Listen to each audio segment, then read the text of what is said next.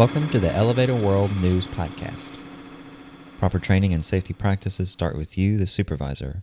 Elevator World has put together a package to help you keep safety first. The Supervisor's Safety First package includes a Manager's Safety Notebook, the 7th edition of Safety Meetings, and the Service Safety in the Elevator Industry DVD. You will also receive a free 1-year digital subscription to Elevator World magazine when you purchase the Supervisor's Safety First package. To place your order and for more information on these products, visit elevatorbooks.com by clicking on the link in the show notes. This is your daily industry news update for November 8th, 2016.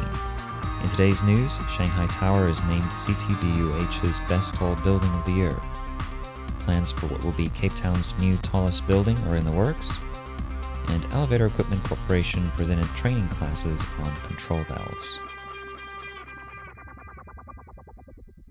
The Council on Tall Buildings and Urban Habitat, or CTBUH, named Shanghai Tower in Shanghai, China, the best tall building worldwide during the 15th annual CTBUH Awards ceremony and dinner on November 3rd at the Illinois Institute of Technology in Chicago. The announcement followed a year-long selection process involving 132 entries from 27 countries. Describing Shanghai Tower as, quote, the pinnacle of progressive skyscraper design, end quote, CTBUH said innovative features such as its double-skin facade and multi-story atria made it stand out from the 3 other regional Best Tall Building winners, which are Via 57 West in New York City, Americas, the White Walls, Nicosia, Cyprus, Europe, and the Cube, Beirut, Lebanon, Middle East, and Africa. For more information about the awards, visit awards.ctbuh.org. Cape Town Magazine reports a new tallest building is on the drawing boards for Cape Town, South Africa, courtesy of FWJK Developments. The futuristic-looking tower would stand 42 stories on the northwest corner of Strand and Adderly streets, surpassing the mother city's current tallest building, the 32-story Portside Tower. 0 to 1 would house approximately 620 apartments, 6,000 square meters of retail, 760 parking spaces, and a viewing platform open to the public.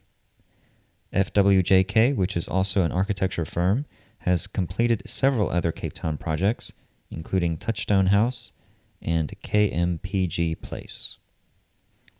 Elevator Equipment Corporation, or EECO, presented 2 hydraulic control valve training classes on its control valves at Jersey Elevator in Aberdeen, New Jersey on November 3rd. The 30 participants received 4 hours of Certified Elevator Technician, or CET, continuing education credit. Each session was made up of classroom instruction, a question and answer session, and practical valve adjustment and troubleshooting.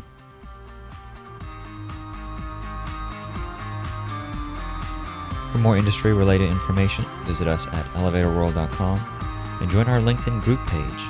Search for Elevator World Magazine Group or click the link in the show notes.